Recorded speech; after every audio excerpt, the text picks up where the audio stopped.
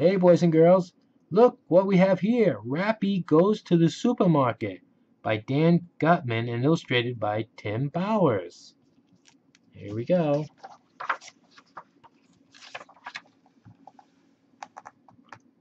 I'm rapping and snapping all the time.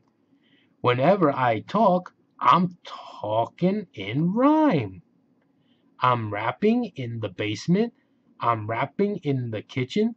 I rap when a mosquito bites and really gets me itching.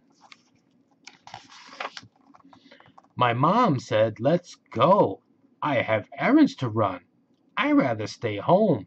Errands aren't any fun." "Rappy," Mom hollered, "we've got to go out."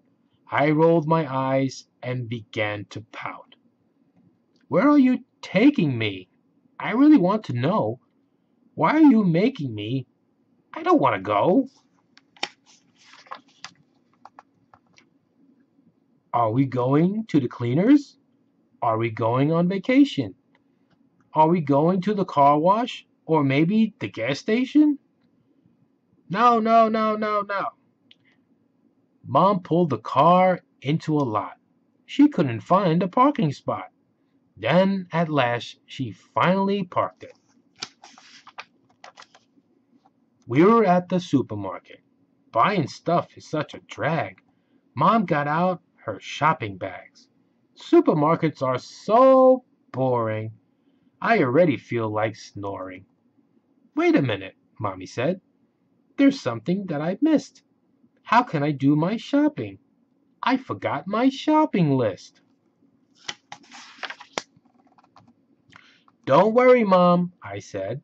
"We don't need to go home. I remember all that stuff. I wrote a little poem. Mustard, custard, cornflakes, cupcakes. Pork chops, cough drops, cold cuts, peanuts. Apple fritter, kitty litter, clam chowder, foot powder. Chips and dips and bacon strips." Mom and I went down each aisle. I think we must have walked a mile. They have a million kinds of cheese, breads, and honey made by bees, cookies, gum, and juice in jars. Look at all those candy bars. Treats and goodies make me drool. Hey, supermarkets can be cool. We got a dozen jumbo eggs, some milk, some cake, and turkey legs, toothpaste and windshield scraper. But what about the toilet paper? "Oh, never mind," Mom said. "Forget it." "No, Mom," I said. "I'll go get it." I told Mom I'd do my best, and I set out on my quest. I'd search the shelves to reach my goal and find the toilet paper rolls. Supermarkets are amazing. They have 7 kinds of raisins, pretzels, and crackers for hungry snackers. They could feed the Green Bay Packers. Oodles of noodles and all kinds of goop. They have soup that helps you poop. At last I found what I was needing. In my chest my heart was beating.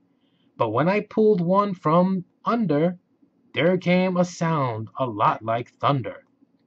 I knew that it was time to go when someone yelled, "Watch out below!" And then that toilet paper mountain rained down upon me like a fountain.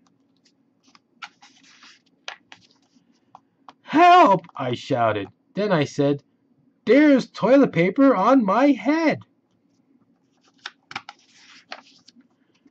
The manager came running over. His name tag said to call him Grover. He didn't look like he was happy when I said my name was Rappy. The manager said, "You're a pest. You made a mess. And now I'm feeling lots of stress. I'm gonna scream and lose control unless you pick up every roll." I was feeling kinda sick. I had to think of something quick. "Attention, shoppers, in aisle 4. There is something on the floor. Something that I know you need. This stuff works. It's guaranteed.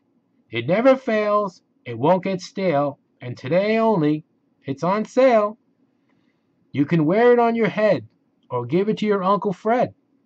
You could get some for your cousin. I think you should buy a dozen. But just in case you forget 'em, this is something for your bottom. I'll take 3, some lady said. I can store them in my shed. I want 10, yelled one tall man, who put them in his minivan. Gimme some, said another. I can share them with my brother.